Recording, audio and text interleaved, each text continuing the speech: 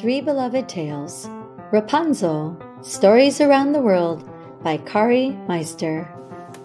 Petrosinella, an Italian fairy tale, illustrated by Colleen, Madden.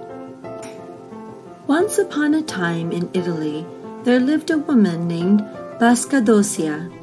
One day, Bascadocia saw a beautiful parsley plant in the garden of her neighbor, the ogress. Oh, how she longed for the parsley! So great was her longing that she crept into the garden and stole some.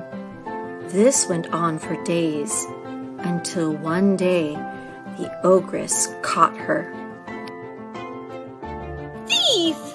exclaimed the ogress. "Now you must pay!" Bascadocia tried to make excuses, but the ogress shrugged her shoulders and said, "What's up but wind? You must die, or give me your first child." Poor Bascadocia agreed to give the ogress her child. Some months later, Bascadocia gave birth to a baby girl. She named her Parsley, for she was born with a sprig of parsley on her chest. When Parsley was 7 years old, the ogress snatched her away. She locked the girl in a tall tower. Whenever the ogress wanted to see Parsley, she climbed up the girl's long hair. Many years later, a prince appeared. He saw Parsley's hair hanging from the tower window. He called out. When their eyes met, the prince and Parsley fell instantly in love. The prince wanted to climb up, but the visit had to be kept secret. So Parsley slipped the ogress poppy juice. The juice made the ogress fall into a deep sleep. The next morning, as the prince climbed down Parsley's hair, a gossipy friend of the ogress saw him.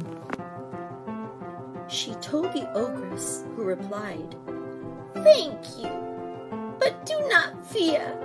It's impossible for Parsley to escape. I have laid a spell upon her.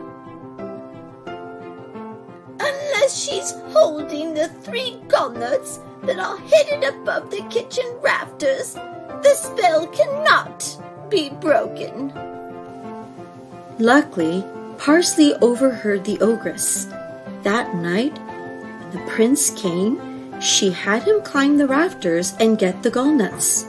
Then, holding the gallnuts in her hand, she and the prince climbed down a rope ladder and escaped. The ogress's friends saw them. She hollered and woke the ogress, who quickly chased after Parsley and the prince. Parsley, knowing the gallnuts were magical, threw one at the ground. It turned into a Corsican bulldog. The beast chomped its jaws and leapt at the ogress. But the cunning ogress pulled out a piece of bread and gave it to the dog, which made the dog's anger disappear.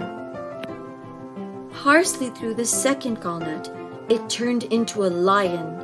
The beast shook its mane and opened its jaws wide.